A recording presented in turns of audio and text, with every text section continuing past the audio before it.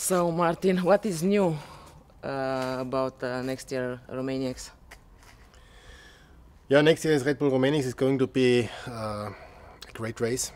We're spending a lot of time out there in the mountains to come up with new trails. The Carpathian Mountains are just perfect.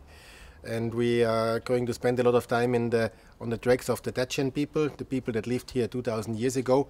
And they left a lot of trails from back in the days when they were hiking with their donkeys and sheep. And that's just perfect for enduro riding. And why is it called a vertical madness?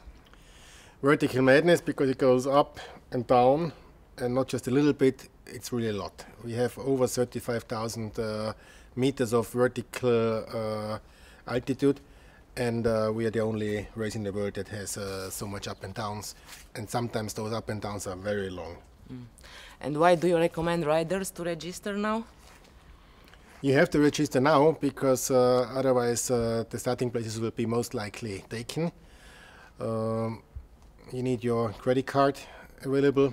You have to prepay 50% of the starting fee, and then you're in. Yeah, we'll have a new class for next year, and I have people asking, so can you tell me more about Atom class, please?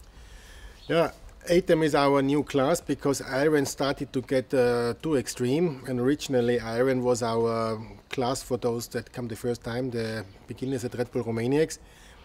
And now we need to come up with a new class where you don't need to throw your bike or walk your bike, which is the Atom class.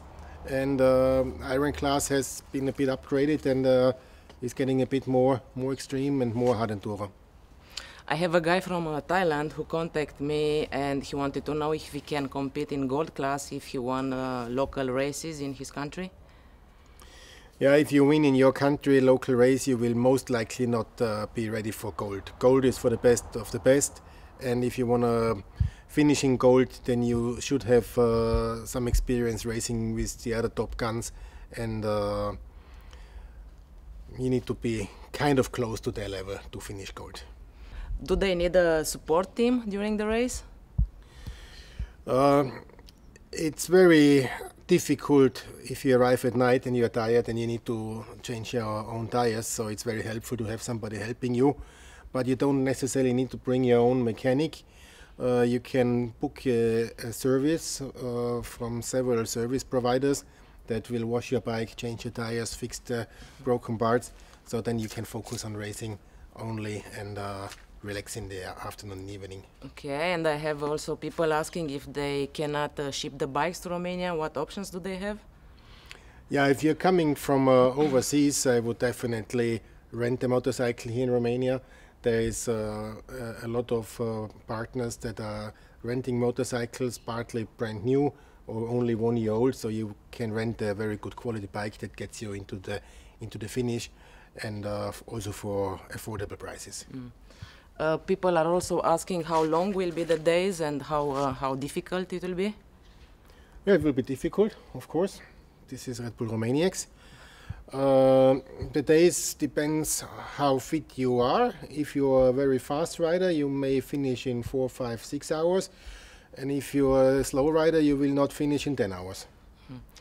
And the last question, do you recommend competitors to bring their families with them? Family support is always nice, especially if you come home dirty and worked. On the other hand, what can they do there? Only watch you suffer? No, there's a lot of possibilities. They can go and see spectator points. They can enjoy Sibiu and countryside. They can see the top riders passing by very close at spectator points. So we have a very large program of things that you can do while watching Red Bull Romaniacs, and all the information they can find on the website. I think it's pretty intense what they can do. Nice. So good luck with the registration, everybody, and see you in Sibiu next year.